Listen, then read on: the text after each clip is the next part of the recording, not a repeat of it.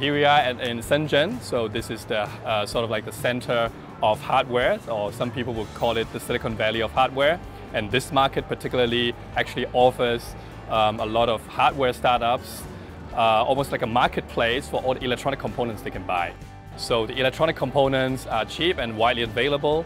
However, they need a lot of really expert knowledge and support from the materials perspective. My name's Jamie Salter. I'm VP of Engineering at Carve. So Carve is a digital ski coach. So we use sensors that we put into your ski boot and the sensors in your smartphone to give you feedback as you ski. And really our aim is to not just track your skiing performance, but to teach you and coach you how to improve. We had some issues with the tracker on the back of the ski boot cracking.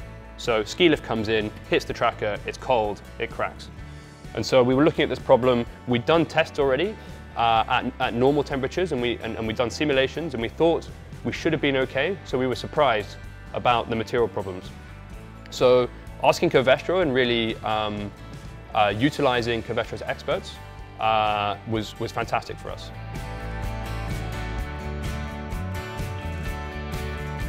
Yeah, I'm Dylan. I'm a hardware engineer working for Muna, a French startup. So we're making a sleep device, and we hope that we can improve sleep quality because 1/3 of the adults in the world suffer of sleep deprivation.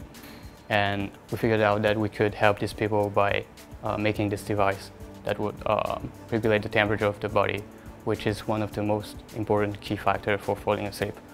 We're using very complex materials, and it was very helpful to get some help from Covestro to help us choose the right material in a technical point of view, and also to ensure comfort and high quality material.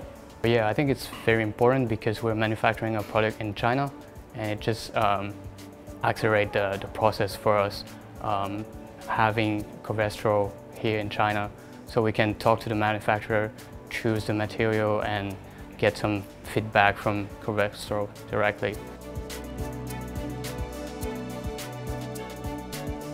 We've been able to tap into the sort of hardware startup ecosystem by working very closely with some of the hardware startup incubators. But again, as I said, the ecosystem is huge. There are a lot of different incubators, startups, and other platforms that we can potentially tap into and find out even more different types of collaboration models. And we're very happy and open to talk to any one of them and to come up with some new models together.